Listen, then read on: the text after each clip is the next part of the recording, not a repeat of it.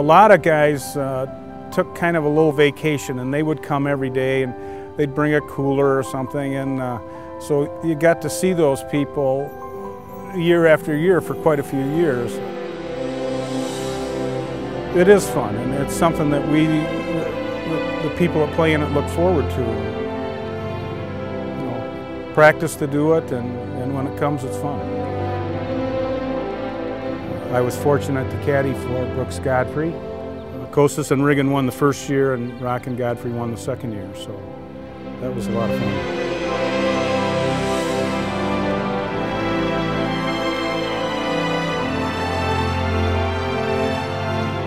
The first Invitational I played with a man named Paul Bert Cooper. He was a member here, lefty, and he didn't show up on time, so I played the first 2 holes alone. I think we were even after 2 holes, but we didn't do very well. But it was a good experience to start off, and you know, why he ever chose me as a partner, I don't know. Davis Love played here, Peter Persons played here, Chuck Kostas came here. He was the finest amateur golfer in the state of Michigan. Gary Cowan came one year, he was a Canadian amateur champion. Bob Skritsky played several times. He was many-time Kalamazoo City champion. You know, I like the Colombian boys, the Villegas boys, and Ricky Carrello from Mexico, and you know, they've brought some good golf and some good personalities, and they've added some spice. So,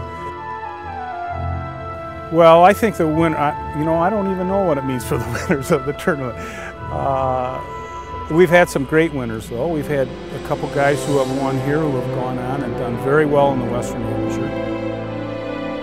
We've all been privileged to participate in some way in the tournament. So we've made a lot of acquaintances, we've made some good friends, and it's competitive, but it's fun, and I think that's what amateurs do, is, you know, we're supposed to have fun. And